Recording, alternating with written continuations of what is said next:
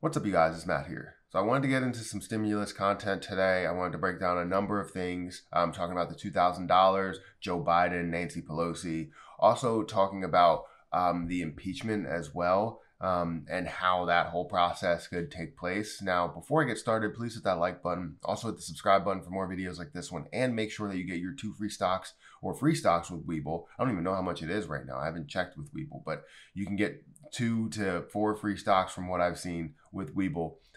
Definitely go check out the links down below. Also, check out my credit card links. But I wanted to jump into this because impeachment and stimulus is obviously the most important news talked about when it comes to government news. So let's dive into the stimulus. So Joe Biden has said on Friday that he wanted stimulus. He wanted to approve these checks to the American people. A lot of people are projecting this to cost in the trillions, which is absolutely ridiculous because I believe that the $1,200 stimulus with the $500 child credit ended up costing somewhere around 450 to 500 billion dollars. So if we're not doubling that, because it doesn't seem like we're doubling that, how would it cost trillions of dollars? I mean, at most it would cost $8 trillion.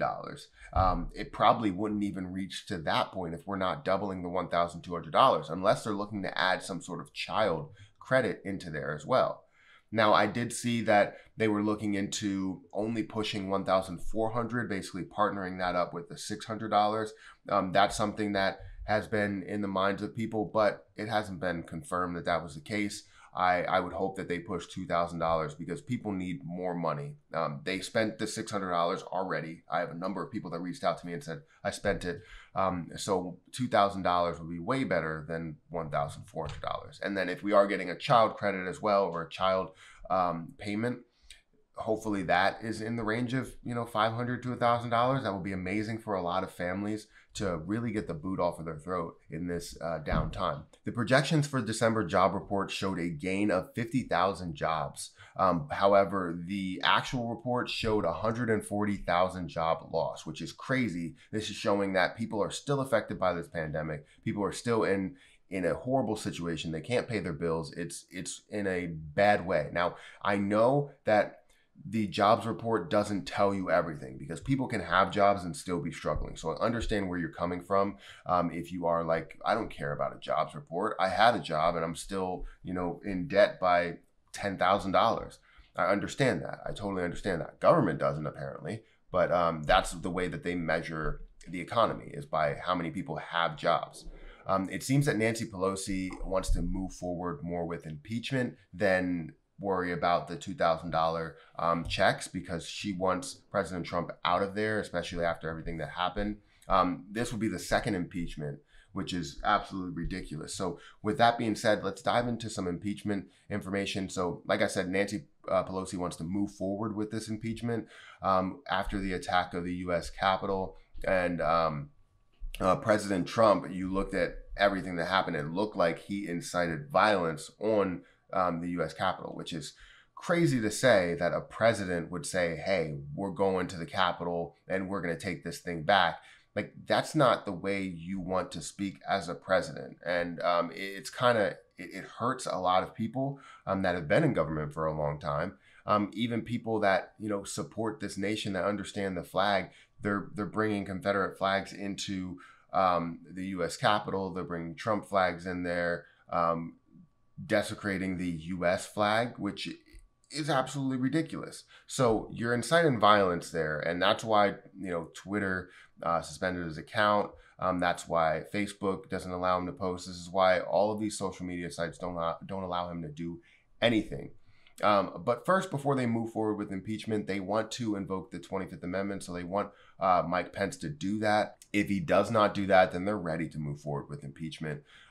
Basically, the 25th Amendment will just declare him unable to fulfill his duties, which is a simple way of saying you're fired. What he usually says to people.